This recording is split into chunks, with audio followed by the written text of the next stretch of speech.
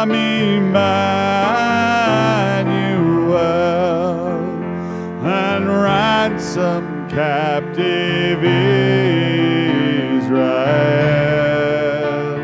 that mourns in lonely exile here until the Son of God appear. Rejoice, rejoice, Emmanuel shall come to thee, O Israel.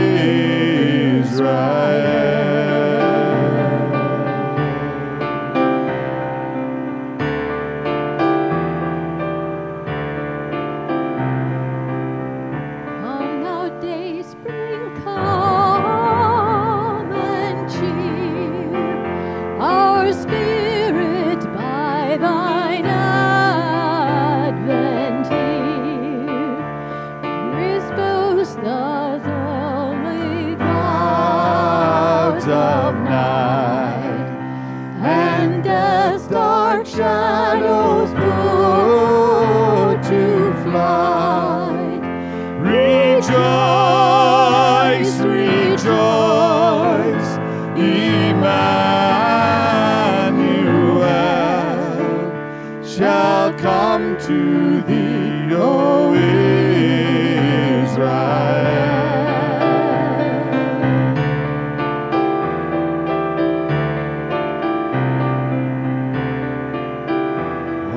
Come, desire of nations mine, in one the hearts of all mankind. Bid thou our sad division cease, and cause us in her way to go. Rejoice, rejoice, Emmanuel shall come to thee, O Israel. Rejoice, rejoice, Emmanuel shall come to thee, O Israel.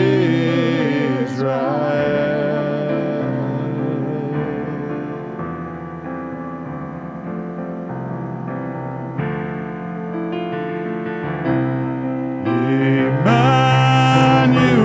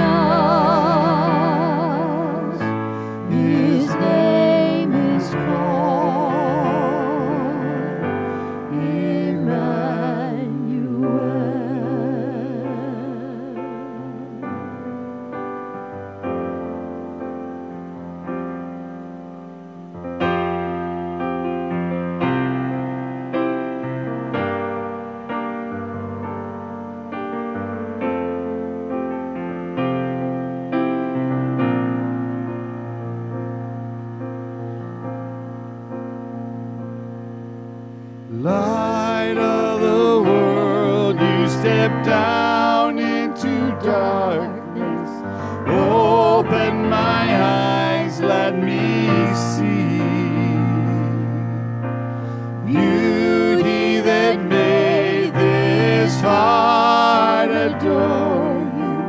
Hope of a life spent with you. So here I am to worship. Here I am to bow down. Here I am to say that you're my God.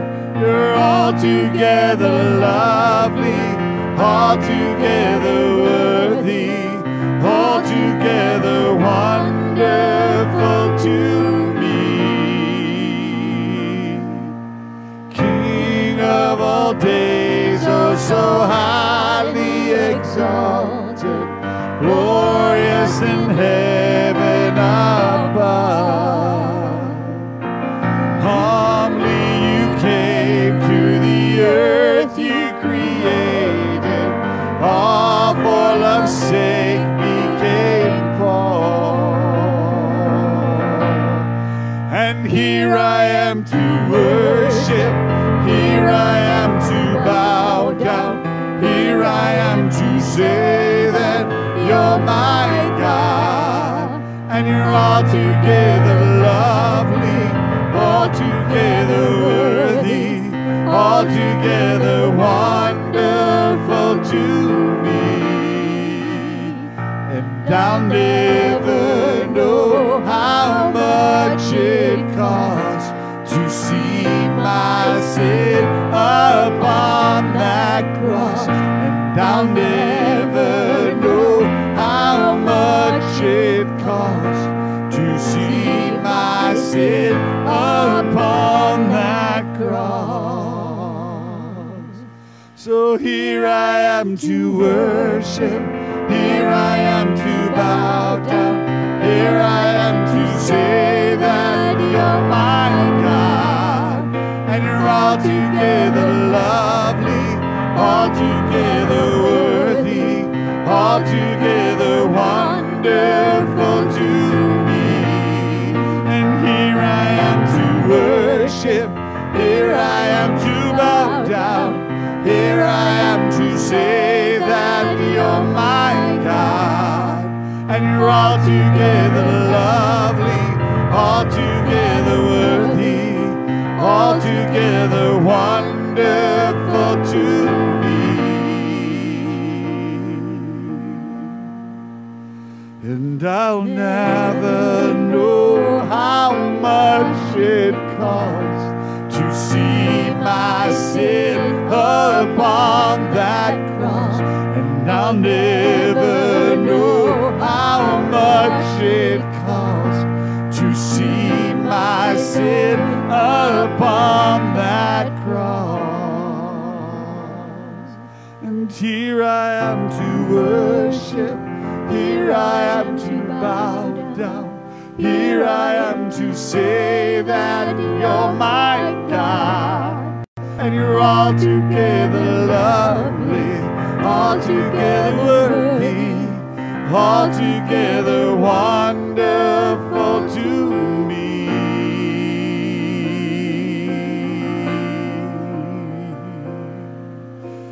Wonderful, wonderful, wonderful. You're wonderful, wonderful, wonderful. You're wonderful to me.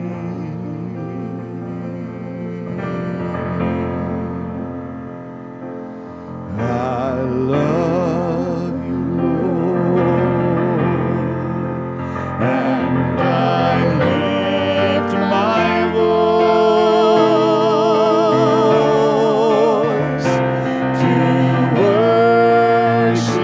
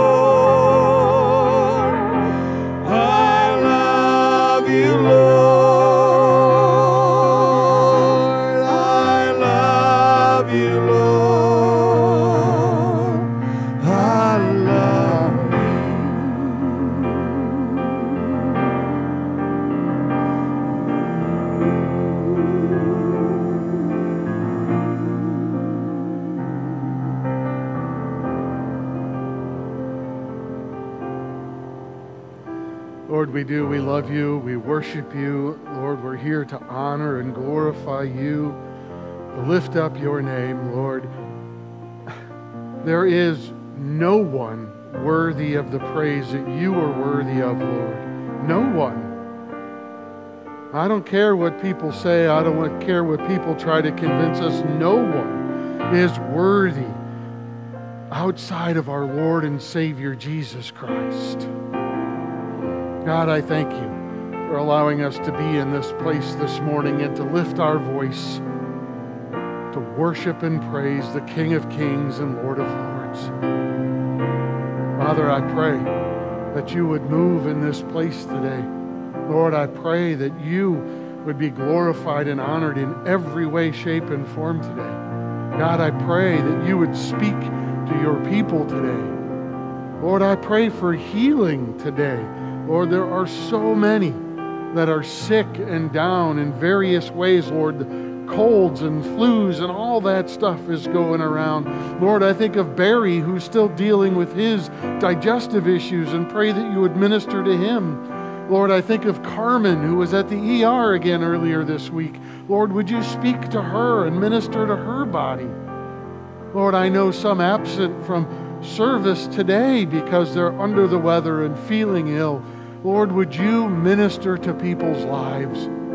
Would you bring healing and wholeness, not just in the physical sense, but in the mental, emotional, spiritual sense as well, Father God. Touch the lives of your people, Lord Jesus. We ask all of these things in Jesus' precious name. Amen. Well, I would normally at this point in the service, I'm out in the back with the kids doing a kids' church. So we have a few kids here today. Would like to invite you up for a kids' message. Come on, Brian, I see you. I have a prize for you. I have a prize for all the kids that come up. There might be just a couple, that's okay.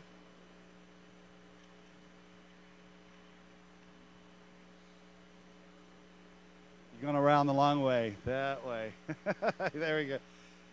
Hey, how are you? You want to have a seat right there? All right.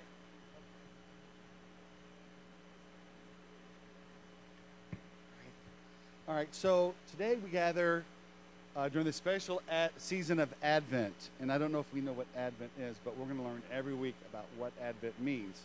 And we'll be talking about all the beautiful themes. And today, our theme is hope. Hope is like a light that helps us see through the darkness. Do you have a flashlight when you go out to or you borrow your mom's phone or your grandma's phone? Flip on the light, and you can go out and you can see. That's what like hope is.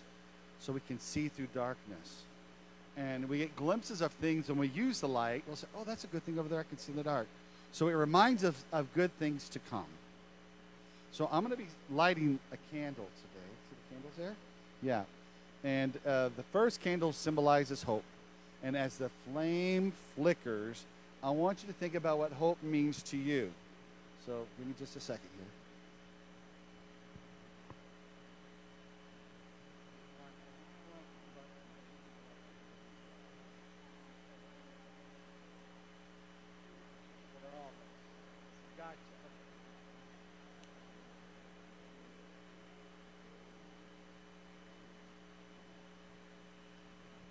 So we'll learn why not the pink one on another week, okay? So when we come in next week, we're going to see this one purple candle lit already. That we've already experienced what hope is. Isaiah 9:2 says, the people walking in darkness have seen a great light. And so during Advent, we're going to focus on waiting for the light of Christmas, the birth of Jesus, who brings hope into our life. So this week, I want you to think of things that bring you hope during Christmas, okay? Do you know one right now? What brings you hope during Christmas, Ron? Presents. The hope of getting presents, okay. Family. Family. That's right. Well, you know what? The hope of getting presents is true too. I mean, we all like a gift, but we know what the gift is. So, so what about you out there? Something come to mind? Lean to your neighbor right now and tell them one thing. One thing that reminds you of hope. Okay? Tell your spouse that next to you. Peace. All right, that's good. There's not a wrong answer, really. What brings you hope? And that's Jesus. So we're going to bow our heads and say a quick prayer, and I have a present for you to take back, and I'll show you what it is after we pray. Dear Heavenly Father, thank you for the hope that Christmas brings. And help us be lights of hope to those around us. In Jesus' name, amen. Amen. Okay, I have this, where is it? We have these little DIY. We love, like, making our own stuff, don't we? You do? So see this? Pastor Kurt made this. What did that look like? A reindeer what?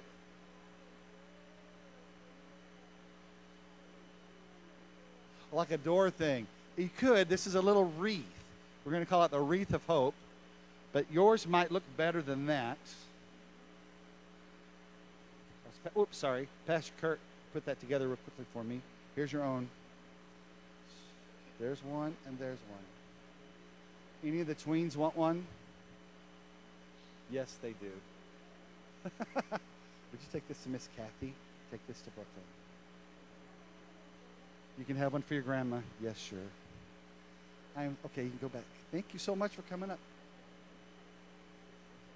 Where is Cain? Huh? I should give you the one that Pastor Kurt made for him. No, here. There you go. Thank you. Go back. Give him a round of applause. Thank you so much, Pastor Kurt.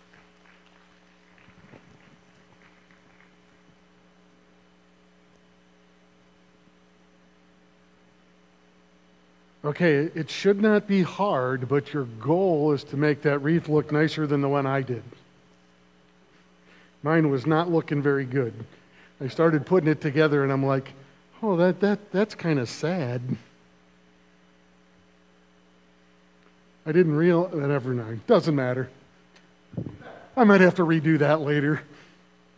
Or I'll give it to Jody. She'll do a better job than I will. Well, here we are, just as promised. We have entered the Christmas season.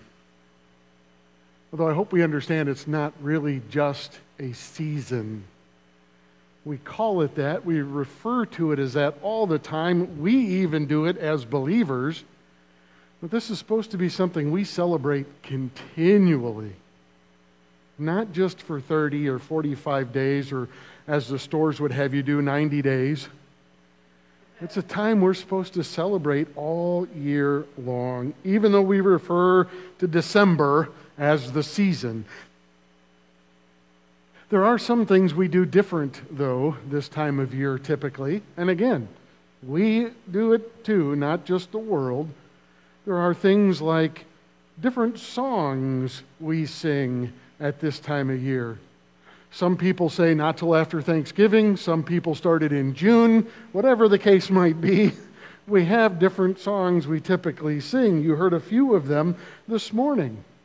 Well, most of those songs will focus on the birth of Christ, or at least most of the older songs will focus in on the birth of Christ, his arrival here on earth. Now, I can't speak to a lot of those modern songs or the more current songs because they speak about a lot of different things. But older songs will speak to the birth of Christ. And believe it or not, many of those carols, many of those songs have their basis in Scripture. They talk to us about the Word of God. So we thought maybe we would take a closer look at some of those songs this year and how they link back to Scripture. Perhaps we'll get a fresh perspective on what it is we're singing and the worship that we're doing. Perhaps it'll give us a little bit deeper insight on those songs and to the Scripture that they connect us to. So the first song we're going to take a look at, the first song was written in 1865, and it was set to the tune of a then traditional English folk song. This particular song starts by asking a question. Now, I would hope for most of us it's a rhetorical question, but nonetheless it starts by asking a question. And then it ends with praise and worship. At the time the song was written, William Chatterton Dix was working as a manager of an insurance company. He was 29 years old when he was afflicted with an unexpected and severe illness that resulted in him being bedridden and suffering from severe depression for a period of time. It was his near-death experience that brought about a spiritual renewal in his own life. And during his recovery, he started reading Scripture more and more. It was at that time that he was inspired to author several different hymns and worship songs, including the one we're going to talk about here in a minute.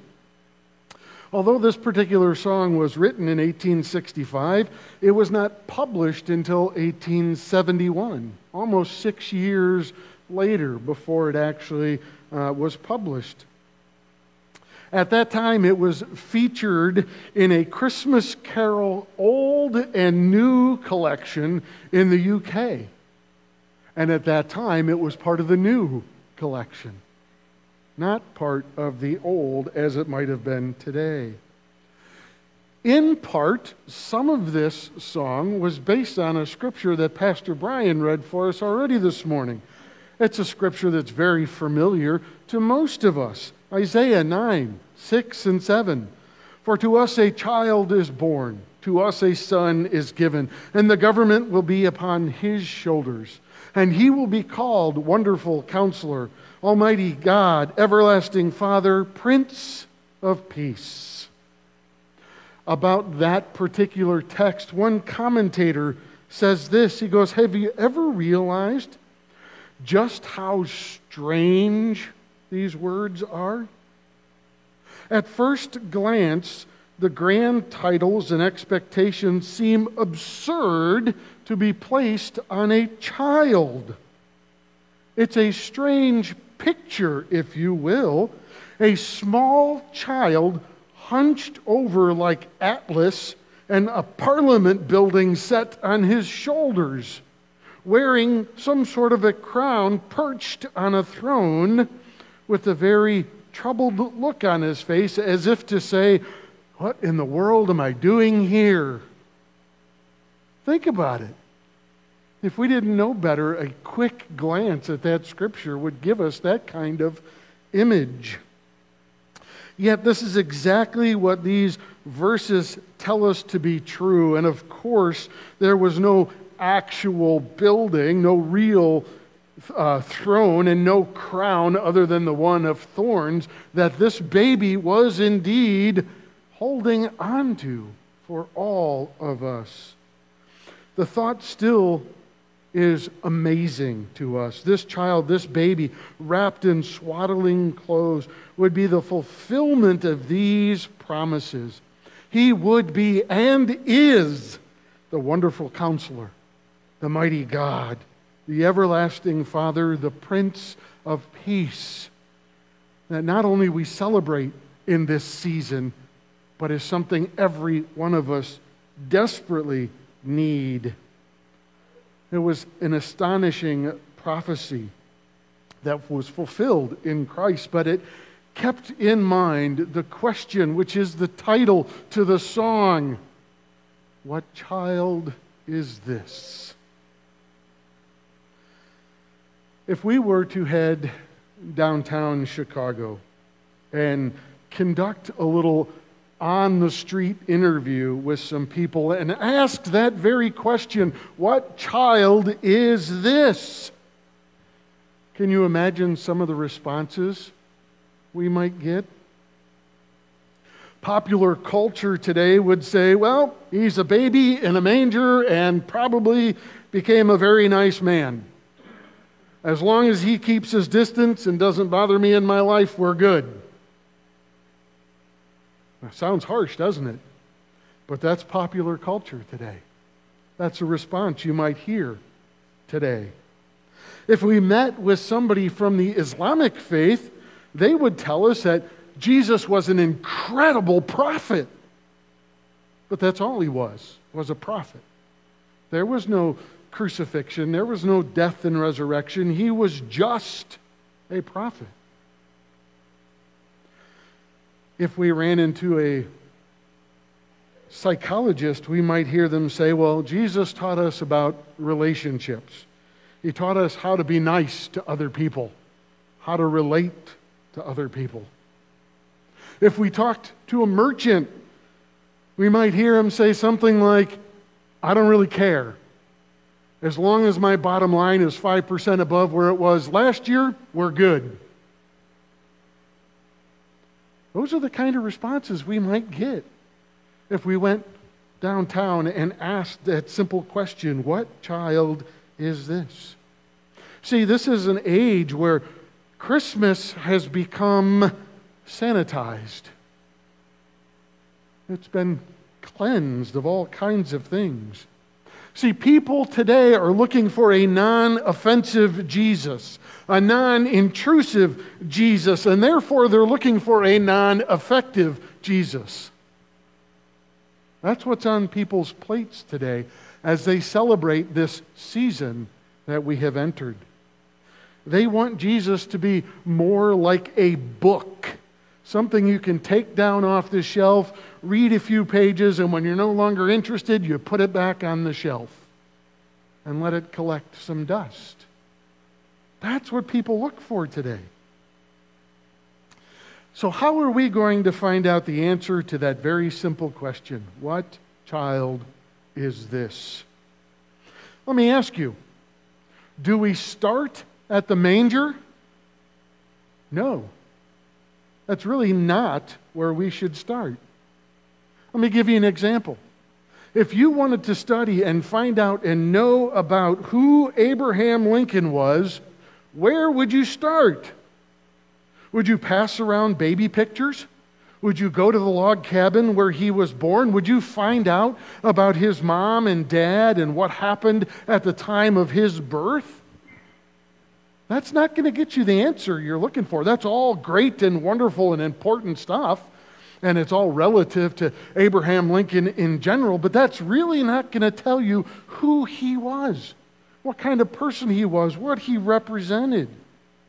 Would you look at his career? Look at his character. Look at what he accomplished.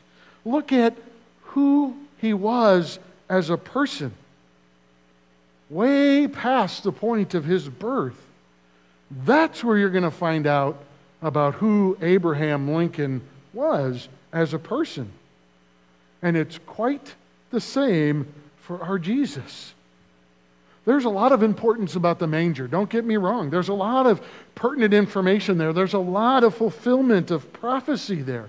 But looking at Christmas in itself, that little scene, that little story, that little time in the manger isn't really going to give you a great picture of who Jesus is. You've got to look ahead a little bit. So in order to do that, we're going to go all the way to the end of Scripture. Revelation chapter 22. And there we're going to hear a little bit more about who Jesus is. In fact, Jesus himself says, "This is who I am." He gives us a description of himself. Chapter 22, the first verse we want to look at is verse 13. I am the Alpha and the Omega, the first and the last, the beginning and the end. This child, this precious little baby that we celebrate in that manger, typically we picture it full of hay, and in that little wooden structure, that little baby is the beginning and the end. He's the start, he's the finish. That baby lying in that manger is absolutely everything. I read something this week, and I can't say it was horribly profound, but it was presented in a way I hadn't really zoned in on before, so it kind of got my attention. It was a real simple statement, but think about this. Jesus is the Alpha and the Omega. He's the first and the last. That first, who is the creator of all things, created that manger in which he lay. Hadn't really thought about it from that perspective before. He made those animals. He made all of that, which would surround him on that day of his birth. Let's move forward a little bit. Still chapter 22. Look now at verse 16. I, Jesus, have sent my angel to give you this testimony for the churches. Interesting there. Testimony for the churches. I am the root and the offspring of David and the bright and morning star.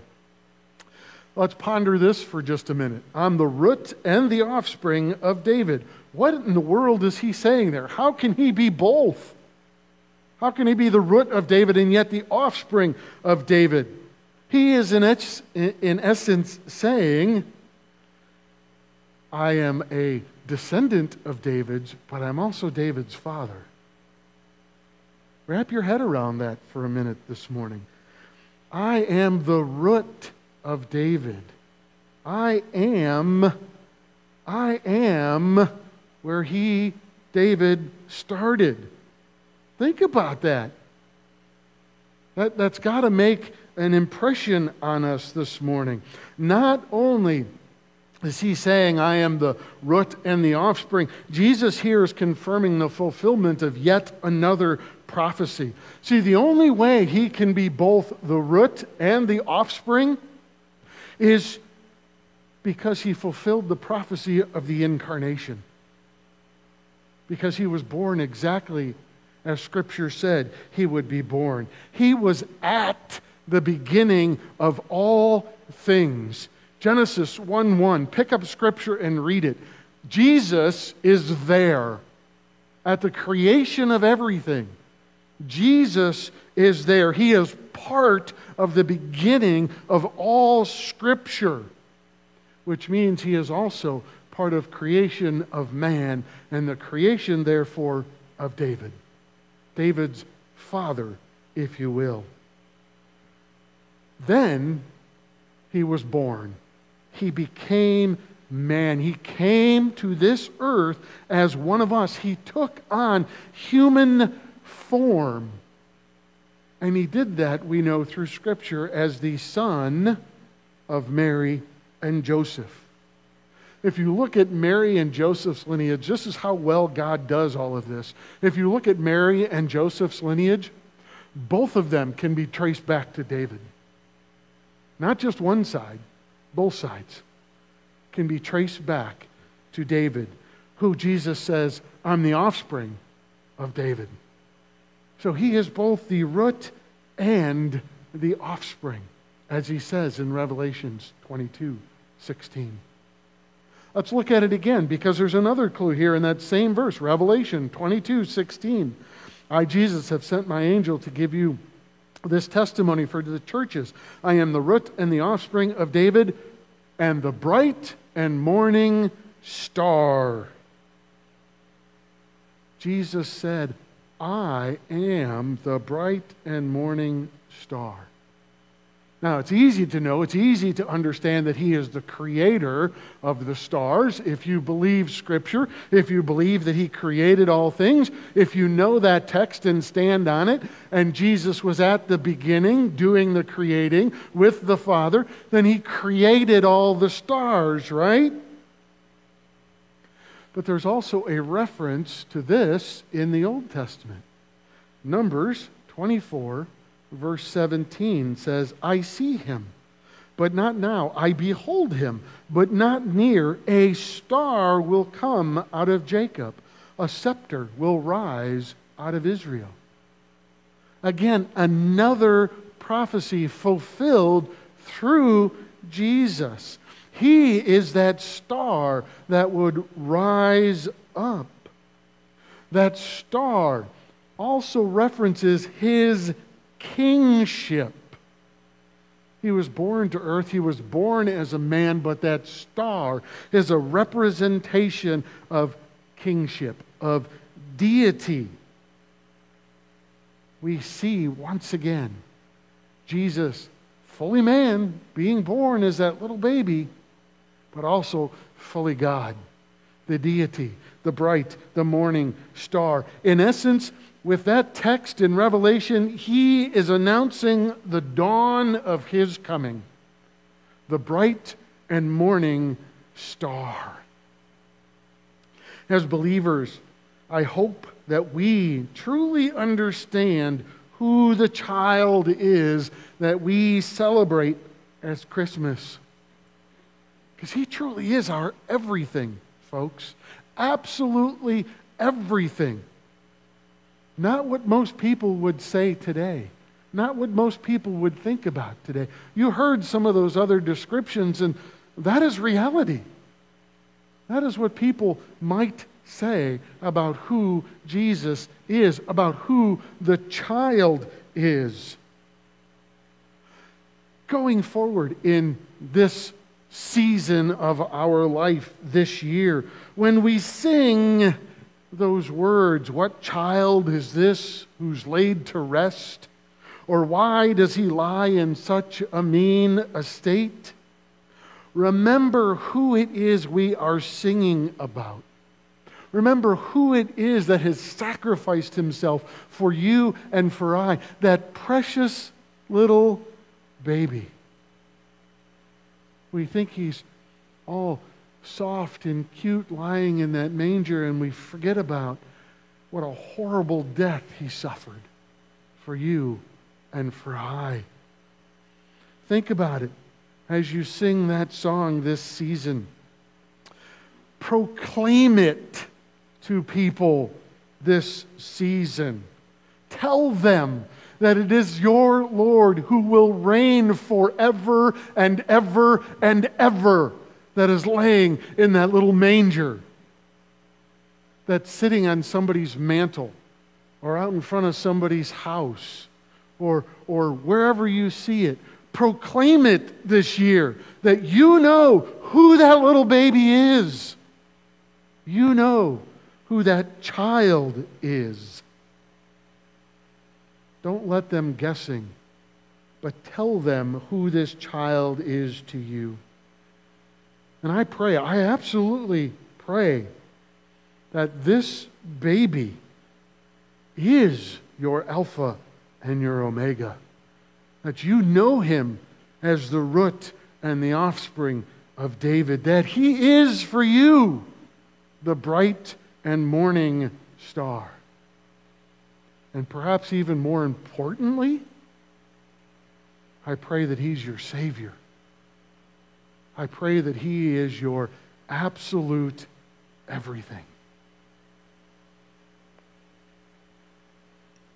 So as we embark on this sacred journey through the season of Advent, we find ourselves standing at the threshold of hope.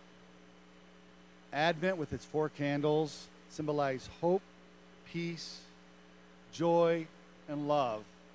And it beckons us to reflect on the profound significance of each element. And so today, our focus is on hope, the first flicker of light that pierces the darkness of anticipation.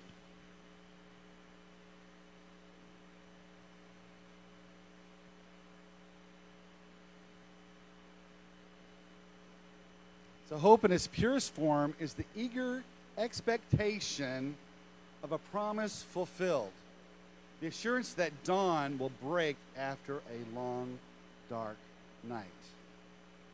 So I looked up the simple definition of what the word hope means in the Cambridge English Dictionary. It's really easy. It's defined as to want something to happen or to be true. So in the season of waiting, our hearts echo the sentiments of ancient Israel, yearning for the promised Messiah. And what better encapsulates this collective longing than the timeless hymn, O come, Emmanuel. Its haunting melody and poignant lyrics have traversed the centuries and echoed the anticipation of generations who awaited the arrival of the Savior. So we're going to walk through the corridors of hope, guided by the verses of O come, Emmanuel. And as we do this, too many pages. Sorry. So as we do this, what will we do? We're going to unwrap the layers of the cherished hymn, and I just want the flames of hope to burn brighter and brighter in your hearts and in mine, and that it'll illuminate our path through this Advent season and it'll lead us to the ultimate fulfillment of our deepest longings. So in the grand symphony of salvation history, O come, Emmanuel emerges as a profound anthem of anticipation, weaving together the threads of the Old Testament prophecies and the timeless truths of God's redemption plan. So we're going to consider these opening lines of the hymn. O come, Emmanuel, and ransom captive Israel, that mourns in lonely exile here until the Son of God appear. We sang this earlier. So these words echo not only the sentiments of what the Israelites were yearning for in a Messiah, but also the very heart of God revealed in the prophecy of Isaiah. So in Isaiah 7:14, the Lord promised a sign, a virgin conceiving and bearing a son, the Emmanuel, God with us. And this hymn captures this anticipation in a beautiful way. It abridges the ancient prophecies with our modern contemporary hearts. Doesn't it? When you've heard that song, it's like it just grabs you and you can relate to it. So as we meditate on this plea, O come, thou dayspring, come and cheer our spirit by thine advent here, and disperse the gloomy clouds of night, and death's dark shadows put to flight. So we're reminded of Isaiah's proclamation in chapter 9, verse 2. The people who walked in darkness have seen a great light, and those who dwelled in a land of deep darkness, on them has light shone. So the day spring, the light of the world, is breaking through the shadows of sin and despair. So I think we can appreciate the historical context of this hymn. It originated in the 12th century as a series of anthems, and it was normally sung during the 7 days preceding Christmas. So O come, Emmanuel, served as a musical journey to the prophecies of the Messiah. So each verse addresses the promised Savior with a different Old Testament title, like Wisdom, Adonai, Root of Jesse, Key of David, Dayspring, King of Nations, and Emmanuel, which means God with us. So this hymn connects generations to the timeless story of God's faithfulness. So I'm going to go back to Isaiah 9, 6 through 7. We're going to find a description of the promised Messiah. For to us a child is born, a son is given, and the government will be upon his shoulders. And he will be called Wonderful Counselor, Mighty God, Everlasting Father, the Prince of Peace. And as I read that, I'm sure each of us have a different hymn or carol or Christmas song that comes to mind, because these words are used over and over and over again. This hymn aligns with the prophetic vision, capturing the multifaceted nature of the anticipated Savior. So I'm going to go to the back of the Old Testament in Micah 5:2. We encounter the prophecy about the birthplace of the Messiah. But you, Bethlehem, though you are small among the clans of Judah, out of you will come for me one who will be ruler over Israel, whose origin are from ancient times.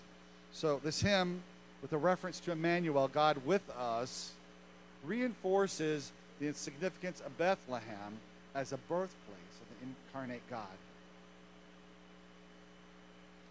So we're going to look in Revelations 1:8. It's the crescendo of what's happening. And we hear Jesus declaring his eternal nature and authority, which Pastor Kurt already said. We did not compare notes. Maybe we should have. I am the Alpha and the Omega, says the Lord God, who is, who was, and who is to come, the Almighty. Now, this hymn resonates with this proclamation, portraying Jesus as the Alpha and the Omega, the beginning and the end, embodying the fullness of God's redemptive plan. So, as we approach the celebration of Christ's birth, let the truth be embedded with these words, O come, Emmanuel. Let it resonate deeply within us. The historical event of Jesus' birth is the fulfillment of God's divine plan.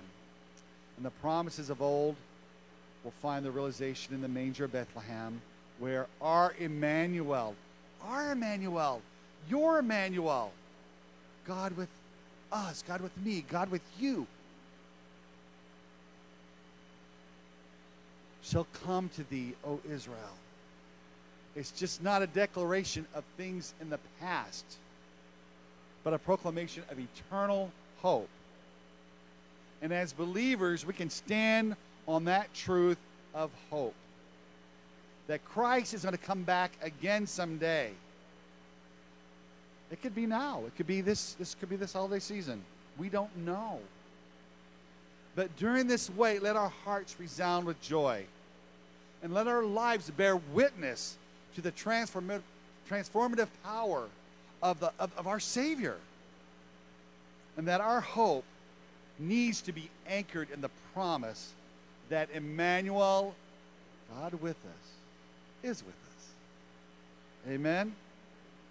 Not only yesterday, but today and forever.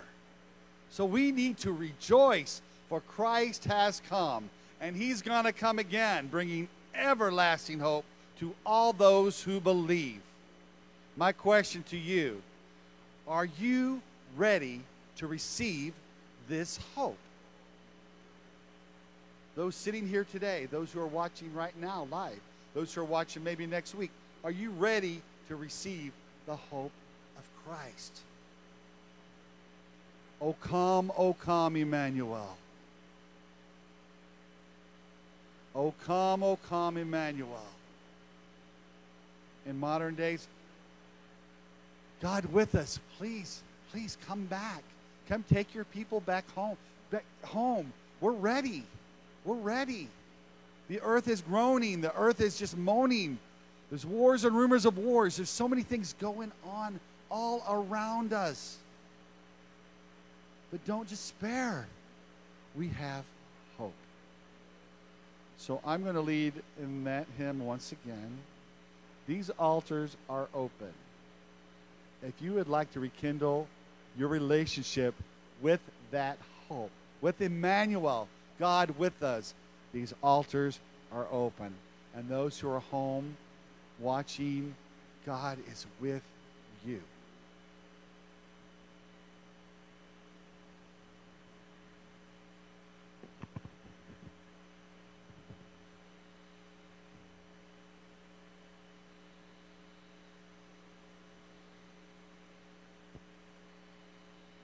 Again, the altars are open.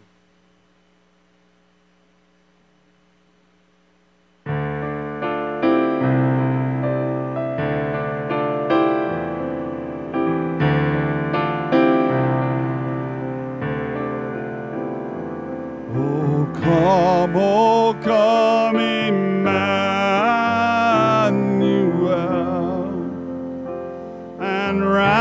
ransom captive Israel that mourns in lonely exile here until the Son of God appear. Rejoice, rejoice, Emmanuel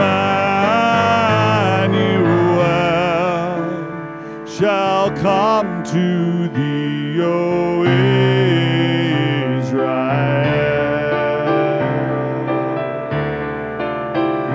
Oh, come thou day spring, come and cheer our spirits by thine advent here. Disperse the gloomy clouds of night, and death's dark shadows put to flight. Rejoice, rejoice, Emmanuel shall come to thee, O Israel.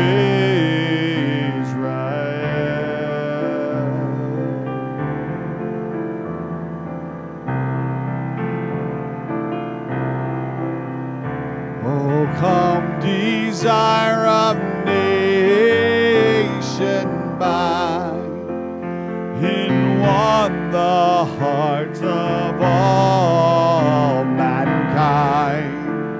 Bid thou our sad division cease, and cause us in her way to go. Rejoice, rejoice, Emmanuel shall come to thee, O Israel. Rejoice, rejoice, Emmanuel shall come to thee, O Israel.